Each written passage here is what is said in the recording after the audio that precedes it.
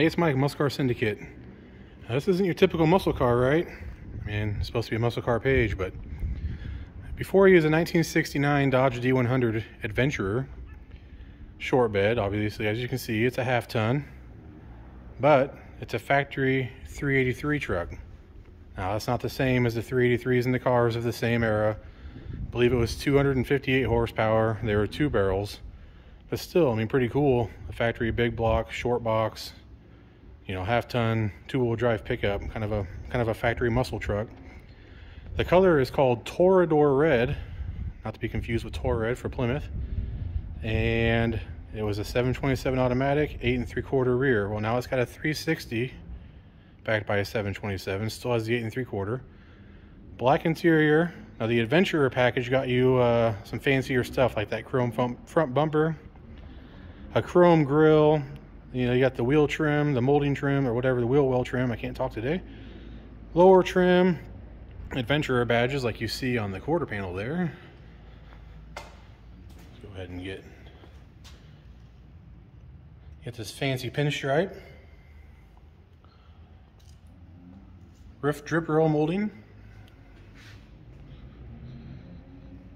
A headliner, some nice chrome trim that would have been holding it in. As you can see, it's sagging. You could get a chrome rear bumper, and you could get what they called buddy buckets. So you had a bucket seat with a fold down armrest that flipped up to make it a bench if you needed to have 3 people in the vehicle. Somebody bastardized it with this steering column. I have no idea what it's out of, but there's a factory original out of a 69 that'll be going in it. I also have another dash because this one's pretty chopped up.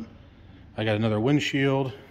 Oh, here's another portion. Just right there, you see that black upper trim pad. It also have Adventurer badges, which you can see up on the dash. You see the dash was cut for a CD player or something, but it would have, you always see that chrome strip at the bottom. That's also would have had a carpeted, like a applique or whatever you want to say. This one has the chrome rear bumper, which are apparently pretty hard to find. This one's pretty straight. The front bumper is to be desired. Just kind of bent and twisted and torn, and unfortunately the only one I have found for sale was $695. Used, obviously. They don't reproduce anything really for these. A company called like X-Line reproduces some sheet metal for the interior. They have a lower step well. See if I can get this door open one-handed because it's kind of a screwed up process here. It's gonna fight me. You watch.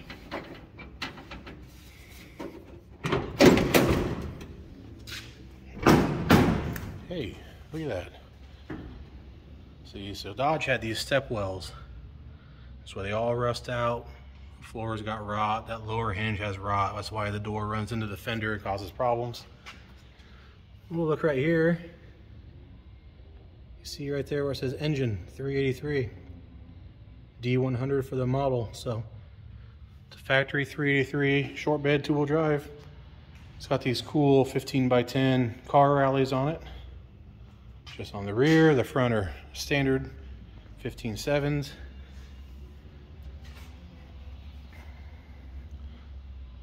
Somebody had at one point spray bombed, or I don't know, the whole underside black. Looks good.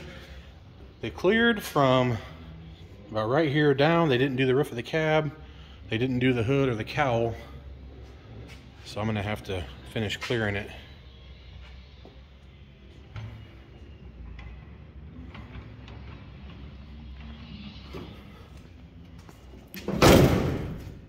She obviously needs some work, but it'll be fun. It's something different. I've had a lot of 67 to 72 Chevy pickups. Only one of those was a factory short bed. This is my first Sweptline. My dad had a 71 when I was a kid. Pretty sure it was a 71. It was white. He got T-boned in it, and that was the end of that truck. But this thing would have been a pretty cool uptown cruiser back in the day. Who knows? Use it for work during the day, they take it out for supper at night, cruise the town, you never know. I'm sure it did a few burnouts in this time. I think the sliding rear window may have also been part of that package because I've seen other adventurers with it. Correct me if I'm wrong. Like I said, I'm not an expert on these trucks because this is my first one, but a little bit of rot there too at the bottom of where the cowl wraps around to meet the fender. Sorry, it's kind of,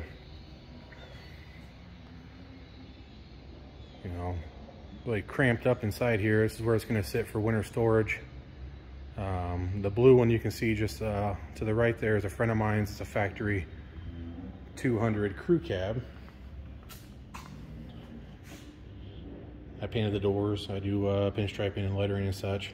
But this is an old, I think old Air Force or Navy truck. So, anyhow. It's another thing I like about it. I thought somebody added these turn signal indicators off of a B body or an E body or whatever Mopar, but I think they're factory. So I saw another one that was for sale that had them on it, and they were done so well. I was really applauding the person that put them in because they were so uniform. But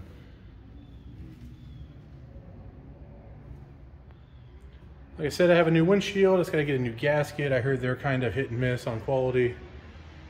I'm just going to fix this headliner, leave the interior pretty ratty. I'm going to swap the dash out, swap the steering column out, finish clearing it, and then as you saw, I paint. So my plan is to do a Scat Pack B right here between the body line from here down to the chrome.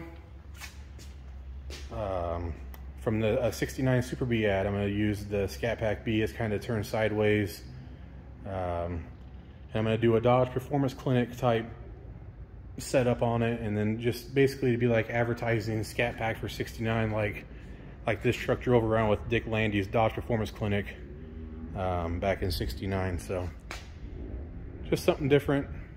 I could take it places like at Mopars in the Park and things like that and just kind of show it off. Mopars in Mississippi.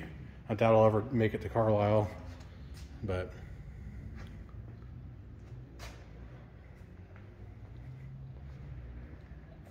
so that's it. If you like what you see, hit subscribe, share it, tell your friends, leave a comment. All that stuff helps. If you don't, I'm sorry.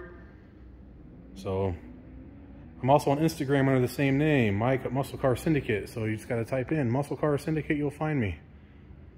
I got Mopar. Man, I'm having problems today. I have the Muscle Car and Corvette Nationals coming up, so I'll be there in a few weeks doing some videos and taking pictures and yeah, so look for me there, and thanks for watching.